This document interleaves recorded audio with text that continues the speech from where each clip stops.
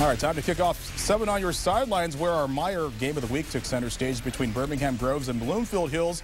Bloomfield Hills taking the field for the first time. It wasn't really the way they were hoping to start, though. First play from scrimmage, Groves running back Ross Williams takes the handoff, and he's gone 69 yards down the sideline. And with speed like this, Ross has got to be a track guy. Groves in business early on, with Bloomfield Hills trailing 14-zip.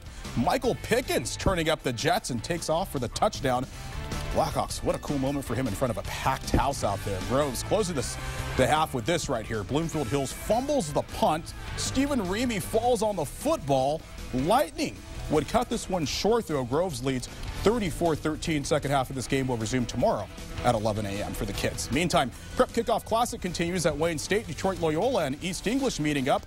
Anton Curtis linking up with Armani Posey. Posey is a tough kid. Keeps finding his way into the end zone and gets in. East English on the board first. Then here comes Loyola. Marvin Campbell gonna sneak through the pack and finds the open space. 70 yards gone. Loyola undefeated until a title game last year.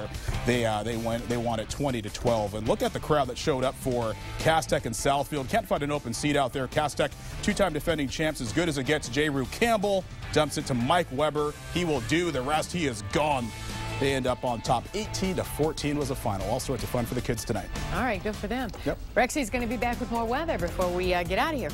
We'll be right back.